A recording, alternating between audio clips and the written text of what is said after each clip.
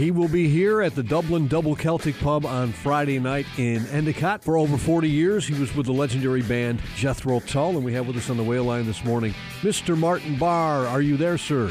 Yes, speaking. Martin, I have to tell you what an honor it is to speak with you. I'm a huge Jethro Tull fan. I know a lot of our listening audiences as well. We have such great appreciation for the work that you've done. Oh, that's nice. Thank you very much. Martin, I'm sure when you do a lot of these interviews that the subject turns to Jethro Tull. Obviously, it's a big part of your career. But let's start with talking about the project you have going on right now, the Martin Barre Band. Tell us about that. Well, I've had the Martin Barre Band for 4 years, and obviously this is a really important part of the band's progress. For the first time we played in the States, so it's a really big deal for us. But the band's sort of growing. People are getting to know us. We're getting the word's getting around that the band's really good, and we're playing some great music.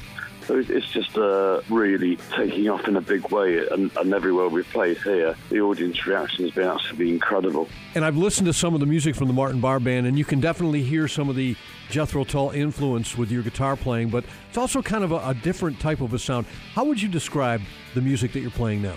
Well, I always think it's blues rock because it's all sort of firmly based in the blues, traditional blues, but I just sort of tend to do what I want to do, and I'm trusting that my judgment is right, because I only do the Jethro Tull tracks that sound really, really good live, and that sort of highlight the guitar, and they work really well. But then we're doing blues standards, we're doing a lot of my solo work, but it all matches together really well. It's sort of a seamless show where one idea merges with another, and the whole dynamics work really well. Martin, I have to ask you, a lot of fans will be coming to see you on Friday night at the Dublin Double Celtic Pub in Endicott. Will they be hearing some Jethro Tull in your set sheets too?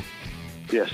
Yeah, it's about 50%, because in Europe and England, where we've been more established over the last 4 years, it's a slightly less Jethro Tull. I mean, I'm not ever going to move completely away, but I like it to be a little bit biased towards what I want to do with music, and in that respect, I've rearranged some of the Tull tracks that we do and made them more my own musically, so rearranging it, reconstructing some of the songs. But it'll always be there, because, obviously that Tull pool of fans is that's where I'm looking to get support from. But I also like to think that people who don't know who I am or what I've ever done will come and see the band and really like the band as for what they get.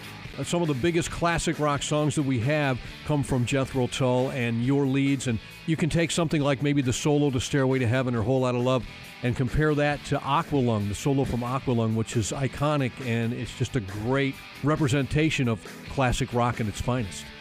Yeah, well, I've always just thought, I had a job to do in Jethro Tull, and in the early days it was very much a band, an equal band musically, and so we all did the arrangements together. We sort of wrote our own parts. We put a lot into the pot, and that's the way bands operate, really. It's a very natural way to be. So yeah, there was a lot of inspiration to be had from some of the guys that joined Tull over the years. So it always, up to probably 10 years ago, it was a very fresh band, because there's always new inspiration. And then probably in the last 10 years, things got quite flat and uninspired, and the freshness and the vitality had gone. So it was a good time for Tull to finish. And Martin, I have to ask you, because it's something that's been on my mind. I'm very passionate about it. The Rock and Roll Hall of Fame. Jethro Tull has been eligible for over 20 years, has never been nominated once, but yet you have groups, pop artists like Madonna, disco people like Donna Summer, and even rap groups getting acknowledgement from the Rock and Roll Hall of Fame, but yet groups like Jethro Tull and many others are being snubbed. And I wondered what your take was on that, how you felt about it. I don't have an opinion, because I think it'd be quite pompous to say that we belong there. And I heard that there's a campaign to get Yes into the Hall of Fame, and Yes pretty well on a parallel with us career-wise, and importance of what they've done.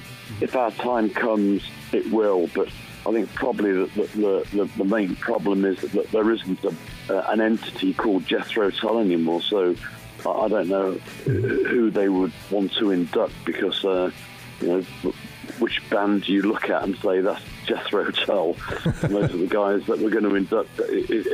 It's become so diluted over the years, and I mean, I guess to me, it would be the original band. Obviously, when I joined, but the original band that came to America, which was Glenn Cornick, who's obviously sadly passed away, and then the other three of us. That would be Jethro Tull, but I don't know how they look at it.